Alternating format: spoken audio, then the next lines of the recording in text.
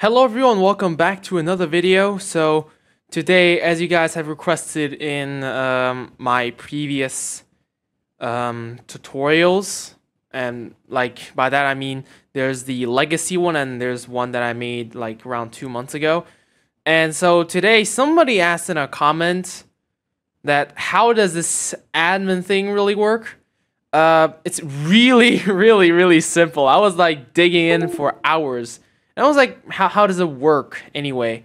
It's really simple. So I decided to not only showcase how to type in admin chat, but also how like server management kind of works. I mean, although me personally, I don't really use server hosting, even though that it's pretty decent. Hey, I mean, it's better than a lot of other Steam games out there that requires you to do very sophisticated LAN connections that I'm guessing you guys don't know about. So anyways, guys, if you guys find my tutorials and my other sort of videos helpful, please hit that subscribe button and that like button. We're approaching 600 subscribers. So again, thank you guys so much for the support you've been showing me these days. Anyways, let's get into this. Okay, so as you can see, we're on a new custom map here. If you guys want to know how to download custom maps and upload them into your BrickRigs engine, then comment down below. Anyways, it's very simple. So you press J or whatever button is that is to your chat. So like there, you press J. You see it's global, you press tab. It's on the very far left of your keyboard. You press tab and it's admin. It's as simple as that. Because I've heard that apparently this was supposed to be a feature where you can actually add admins, but I guess it's not in the core game yet. I heard it's more like a UI. So if you're the owner, you can say just hello world, and as you can see, it shows up like as an admin, and it's different from, let's say, global, where I say the same thing. Okay, I misspelled it, but like you can see like there's a difference here. So like, there's this tag and there's that tag. This would have been the end of the video, like a very short 2-minute video, but I decided to show you guys like something about how to manage the server. So you have teams and players. I think I've showed this in like the actual tutorial where I show general controls and like free camp settings, etc, etc. What we're gonna look at today are these two tabs. So manage bans. I mean, I don't have anyone banned because let's be real, like you usually don't have too many Steam friends that actually heard of this game and actually play it like on a day-to-day basis. Mainly it's the match settings that you really want to meticulously like change. So we're gonna go one by one. Yes, this was a public server. Nobody really joined. Apply settings to current match. This basically just says that, as the name implies, if you set this to no, basically, if you set anything here, it will not. So let's say this is turned off and I set the day to like 19 hours. See, it doesn't do anything because right now it's not night. It's server bot daylight. So it's really simple. If you press yes, and it just changes immediately. I don't want that. Although lightings on this map is really cool though, but it gets a little laggy, especially on this map. Slow time and weather transition, also self-explanatory. It just changes the weather and time far slower. Not sure by what amount, it doesn't specify. Although, yeah, it just says transition smoothly. So my guess it's half the time. Server name, whatever. Server description, whatever. Player slots. Now, thing about player slots is...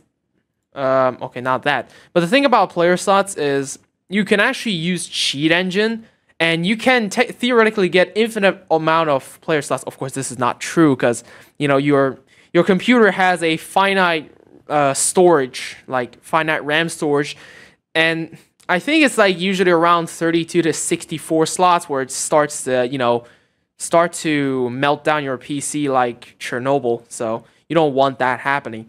And here's the level. As you can see, I have a lot more levels because you usually will only see this 7 levels. but I added a lot more levels. Some are like just textures, or I don't know what they're for, but like some are actual maps, some are just weird testing grounds, I guess. And then here's the game mode. Now because this is a custom map, there's no other game mode. So let's say we go to Bricksville, exit current match. All right. So let's go here, and then here you can see like there's a lot more game modes. Time day, we already saw that. Now day length, you can change it, like I guess if you make it 30 seconds, it just it just goes faster. Basically, you can set like how long a day is. It's very simple.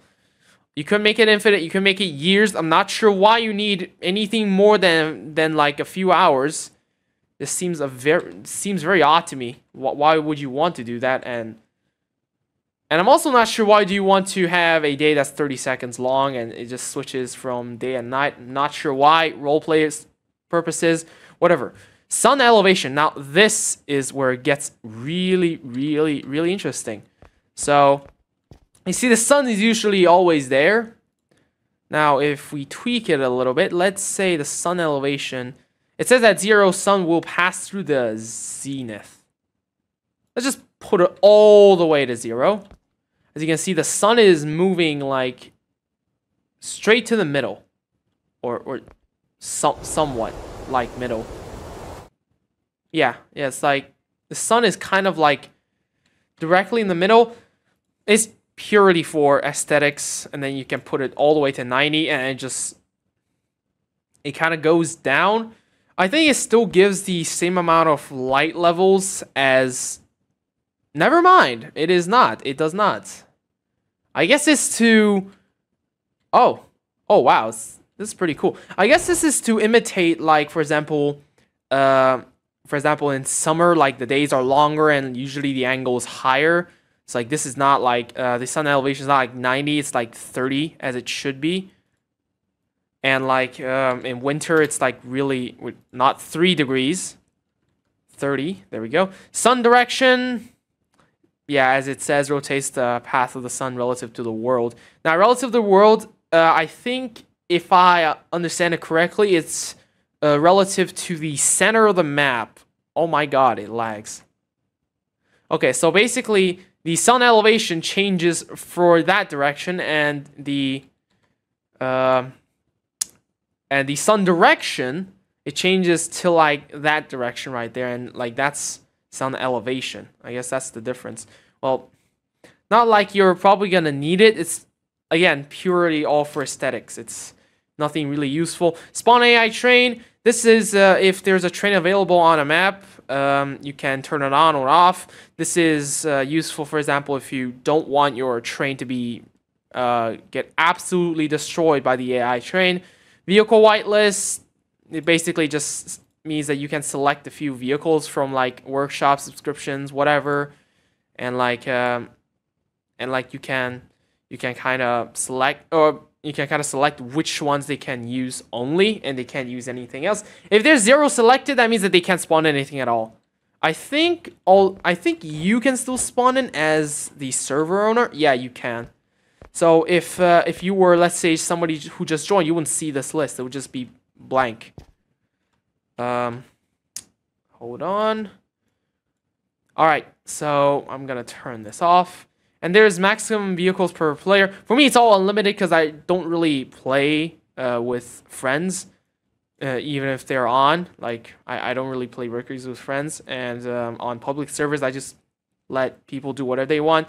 You can set this to whatever you want. Maximum bricks per vehicle. Size. Maximum vehicle size. I think size is just really how long, or like how long, how big. So how tall, how long a vehicle can be. Oh god, it gets really laggy. It gets really laggy when you try to move it. So you gotta really be careful with that. So just leave it unlimited. Like you can see the frame rate just drop to 0 basically. Vehicle mass. Yes, so in case you forgot, there's actual mass for vehicles. So let's pull out what should we pull out? Let's pull out this type. Actually, let's pull out him. Open an editor, and you can see down there, it's 474,000 kilograms. This thing is 400 tons. So let's say if I set it to 300,000 kilograms, I can't spawn this in. It just doesn't allow me to. Really self-explanatory. Allow invincibility. So remember, basically all these settings, it only applies for like the people who joined the server and have no admin status. Maximum dummies. That's for basically when you go free cam, you press B and you spawn a bunch of dummies. It just limits how many there can be. Usually, like on default, it's unlimited. You also have auto removal. Really useful if you're on like a big server, because it just gets rid of lag for you. You don't have to manually go to the map and like go here, delete, go here, delete. You don't have to do that. It just automatically does it. Like a lot of these features never like existed like before the 1.0 release. Let's see what we left here. Oh yes, allow removing vehicles from other players. So you know how if you let's say spawn in something. So let's say I'm just gonna spawn this in. Like you see, like there's like remove vehicle. You press R, and so if you find any seat of the vehicle, you press R and it's gone. It just kind of gets rid of that. So you know, people can't really troll with it. Exempt admins from restrictions. This is what I was talking about. So basically, all these restrictions, or I mean, all these down here, not the weather. All these down here, they will not apply to the admin if this is yes. If this is no, then that means that they can ignore. They can't ignore most rules. Allow respawn anywhere. You can turn that off. I think that basically means that. Hold on. Let me just actually demonstrate the admin restrictions. So no. So basically, like I'm pressing spacebar. You can probably hear it. It doesn't work. Like nothing works. So you can't really respawn anywhere. The only places you can kind of respawn is or teleport is to the editors. That's the default. Let me turn that back on.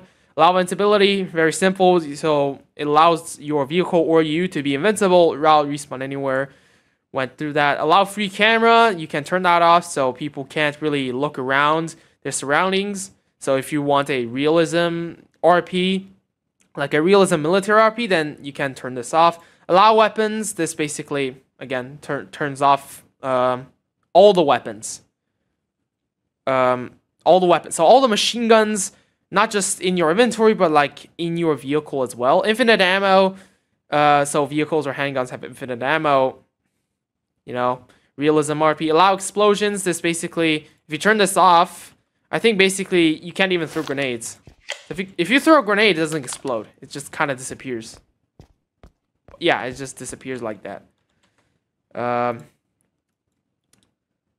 then there's allow building damage. So, you know, you can just turn that off and basically the entire city is indestructible if you don't want to deal with a bunch of debris. Infinite fuel. It's really useful for a lot of things. For example, let me... I think I do have a creation that just uses so much fuel, like so quickly. It's going to be really loud. But, okay, I don't know where it is. It's a spaceship. No, not these ones. God damn it, I don't know where it is. A few moments later. Alright, here we go. So, it's gonna lag a little. I'm actually just gonna pin that here. I'm going to lower the volume because you guys are not gonna hear a thing. Master volume. No. There we go. 20%. Alright, so for example, this one, I think it was, yeah, that's the warp drive. Like, see? If I, let's say, turn off infinite fuel, look at the fuel, how it drains. Look how fast it drains. Like that just tells you exactly why. Like, it's really useful. Oh my god. Anyways, guys, thank you guys so much for watching this somewhat short tutorial, and I will see you guys in the next one.